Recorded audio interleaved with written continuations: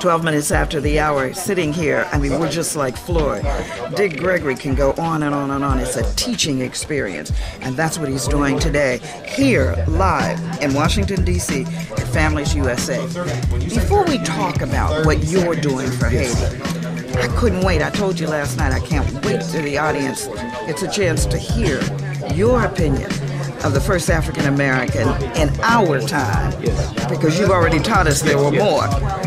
His State of the Union address and the response that the Republicans are setting up to it. First, the president. Well, you see, I think we make a mistake when we say Republicans.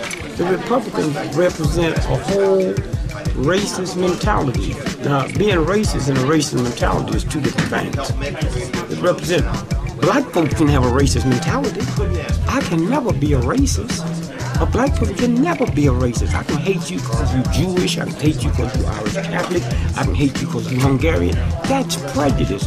Racism means the ability to control somebody else's faith and destiny. So if I hated all white folks, I don't have the ability to let their children go to a bad school. I don't have that they can get fired easy. And so consequently, when we try to look at Obama without factoring in racism, okay?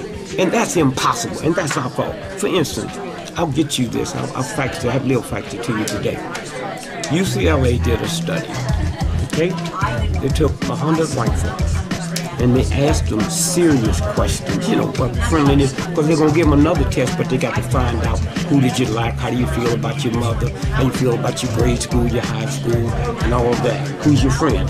Now, they go in and put a brain scan around your head, and your brain shows up on a big old TV screen, okay? And it's cut in segments: happiness, joy, fun, sadness, fear, okay? Then they show you pictures of all the people you told them you liked. Your mother, your father, this and that. After they show that, then they show you a picture of a black man. And they watch that screen. The fear jumps through your skull. 63% of white folks got scared. Now, they're not aware of it. Then they did the same thing to 100 black folks. Wait a minute, this is the fascinating part of the study. This was done before, and this just recently happened where they tested this for racism. This is the part that blows my mind. Then they tested 100 black folks. And when they showed them a black man, 67% higher fear. Okay, and so when we sit and look, we assume. Wait a minute, Dick. So is that why it is so easy for us to kill one another, as we are doing right now in our community? No. First, I know that I could kill you in my subconscious mind and get away with it. Okay, you got black folks in America that's for capital punishment. Okay. And if a black child came to D.C. today, a black man, a black woman, and killed 24 people in the Hyde region, you know he's going to get the death penalty. Huh? And to make sure you get the death penalty, they're going to send you over to Virginia to be tried. Okay, now, if Prince Charles's son came here today and killed 50 people, he's not going to get the electric chair. So how? And then I don't not even be tried. I don't understand how black folks can cry over the crucifixion of Christ and be for capital punishment. Christ was a capital crime. Hello. The state killed Christ. He wasn't mugged to death or run down by some chariot driver. And so consequently, when you stop and think about, now, let's go back and look at. So wait a minute, because I don't want to run out of time. Yeah. So you're saying that when we look at the president and look at the response to the State of the Union address, we're missing the key part. We're missing the key part if we don't factor racism in. Okay, now let's look. When he's been attacked for referring to what the Supreme Court did. Roe versus Wade, every president, Republican, ate him up on that. Bush did it. And nobody, but this is be white, you got a free pass. And so this is what it's about. And so we cannot. And then he helps. When he said when Arizona State, that racist institution, brings him out for speed and refuses to give him an honorary PhD, why did he go? That's acting Negro. He could have said no. But no.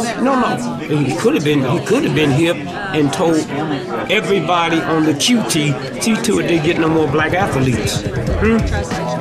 Then they'd feel. Why is he afraid to use his power? Huh? Why is he afraid to use his power? Because he know he a Negro. That's why. Huh? That's why. So wait a minute. So he's the flea in the jar. That's right.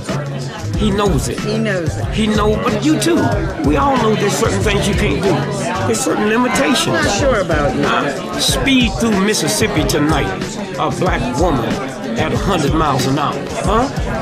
And when he pull you over, you know you in trouble. Let me tell you. You know, but there's a brilliant piece because we are now saying the judgment of those police officers that killed that boy on Bart. Yeah. And when you see that film, they just walk over and start punching him. Yeah. Wait. They have not lost Let me show you how it works here. or nothing. Wait. Let me show you how it works.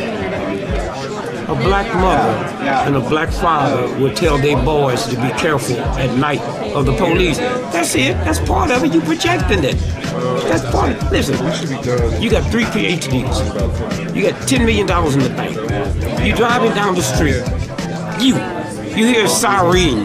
You squeeze the steering wheel tight. Cop car passed right by you. They wasn't after you in the first place. And then you say, oh, thank God, they wasn't after you. You've already been conditioned. A white boy on his way to rival bank. Cop passed by him, he waved. How you doing? How you doing, guy? Okay. This is what I'm talking about, white privilege. And until we learn. The thing is they don't see it. This is what amazes me because you can see it if you are Stevie Wonder. You evaluate. First you have to know it. You have to know it first. So how did he do? Did he know what he was saying? No. The speech was great. The speech was great.